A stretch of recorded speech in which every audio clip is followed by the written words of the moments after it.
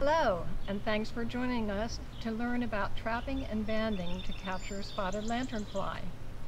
For those residents who would like to avoid use of chemicals to manage spotted lanternfly, we do have some good options.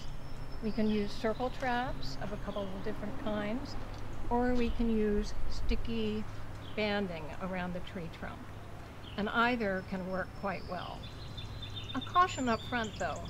If you are using sticky tapes, those tapes must be surrounded by protective netting or mesh so that we don't inadvertently capture songbirds and other small mammals or pollinating insects that are really valuable to protect.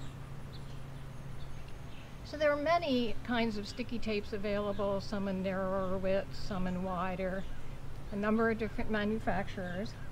The one we're using this morning is a sticky fly paper about 9 inches in width, which is really economical but difficult to handle in the full width. So the first thing I'm going to do is to show you that we can score these bands in 3-inch widths, 4.5, whatever you choose. But the narrower bands are much easier to handle than the 4 width. A word to the wise: when handling these sticky fly papers, it's always wise to turn over a tab, turn it in on itself so that you have a convenient non-sticky handle. So we've scored our bands and we're ready to take them to the tree. And what we want to do is to measure the girth that we're going to need to surround the tree and cut a piece of fiberglass window screening or similar mesh, something heavier than a light gauze fabric, but not so stiff that it can't be manipulated on the tree. So window screening works extremely well and is very easy to use. So here we have a tape that was mounted some time ago, protected with the window screening. And I want to show how simple it is to replace these bands. So you can simply lift up the screening,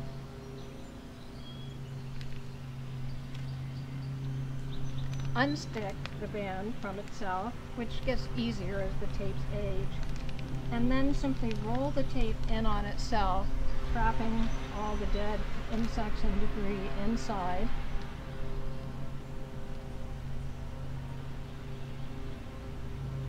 And then it's very convenient to carry this right to the trash and dispose of it. Then you can simply replace the band and lower the screen, making sure that everything's in place to keep unwanted bycatch off of that sticky band.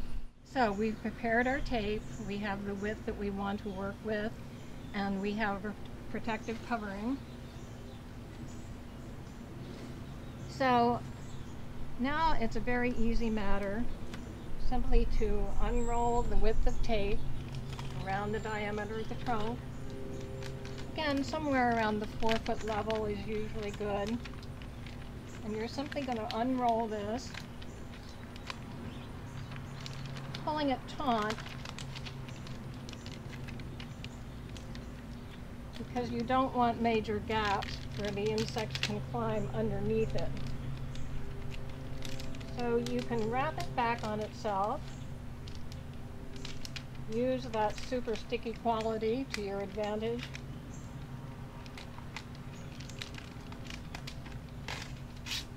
and then simply tear it or cut it loose and it will stick to itself. If you do have large gaps underneath, you can secure those with push pins just to be sure that the insects are going to contact the tape. So this is now ready to catch spotted lanternfly.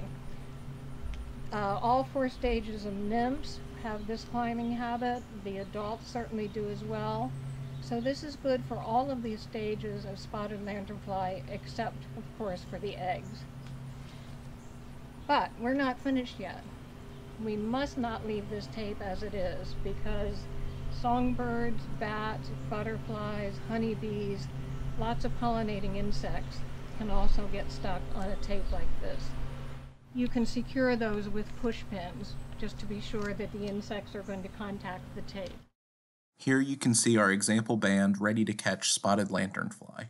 If you have any questions, please contact your local extension office or find us at extension.psu.edu.